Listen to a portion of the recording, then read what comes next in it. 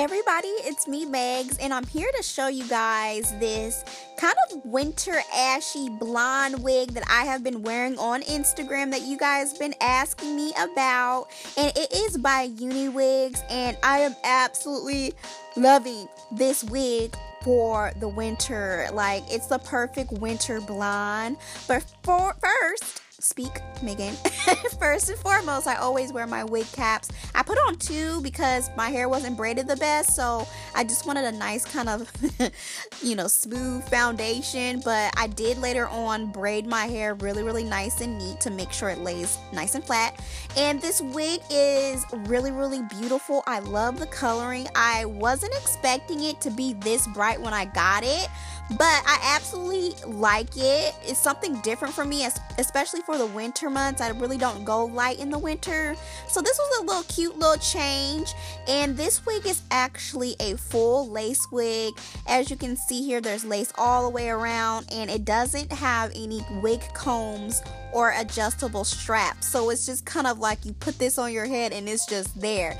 But you can apply elastic band to the ear tabs, which I will do later. But I was a little scared because I was like, oh my goodness, I don't know what to do without an adjustable strap. So I did wash and condition the wig, so this is my first time kind of like really trying it on, making sure that everything is all good before I cut the lace off. That's what I always do when I have a new wig. I try it on first before I, manipulate into it even more. So I did cut the lace off, and the hairline is actually a little boxy, but since I'm wearing a middle part, I didn't really worry about tweezing into the hairline too much. But since it's lace all the way around, you can pull it up into a ponytail, and it can be parted anywhere. Just have to kind of like manipulate and tweeze into the hairline to make it look more natural, but no one's gonna see that, so I just kind of left it alone. But in the future, I can, tweeze into that to make it look more natural. So I decided that I'm going to flat iron the wig. I want a kind of sleek, middle part look.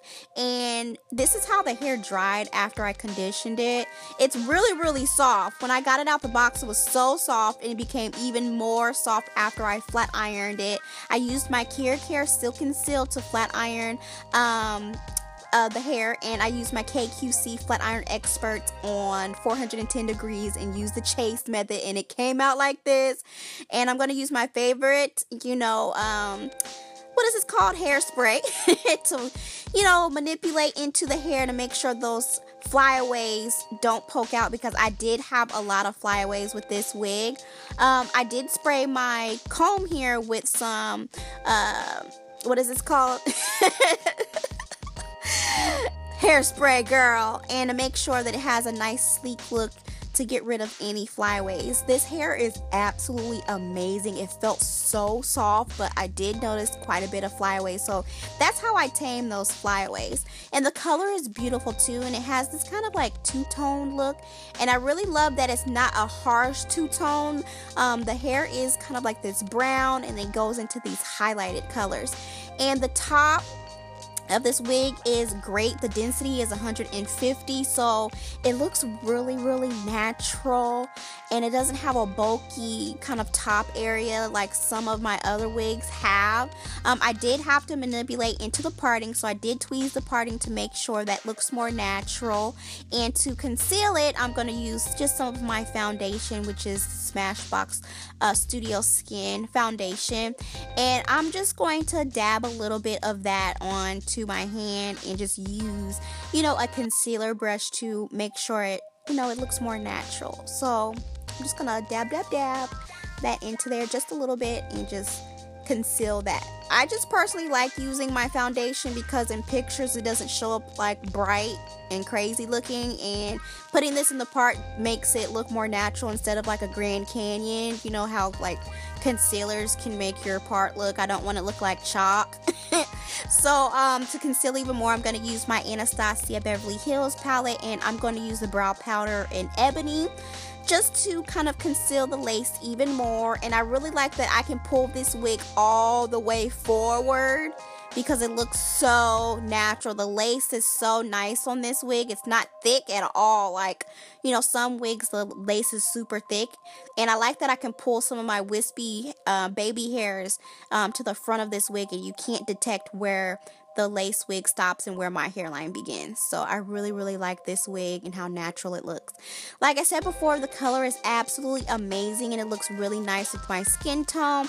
The highlights on that side are really, really nice and fine, but on the other side they're a bit chunky for my liking, but it still works. It's still cute. I like it, but I would prefer them to be a little bit, you know, finer as far as width goes. And the back is I guess it's the way I combed it, but the back I feel like it could have a little bit more highlights. The length is 16 inches. I'm only 4'11", so this was the perfect length for me.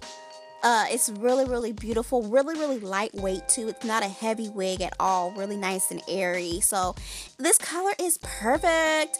And the wig did come with 2 wig caps that I didn't use, and it did come with these kind of like color swatches if you want to customize a wig through the company. So that's what that came with, and I did get a brush with the wig, and it's really, really nice brush. I just love this wig. It's so shiny, so beautiful.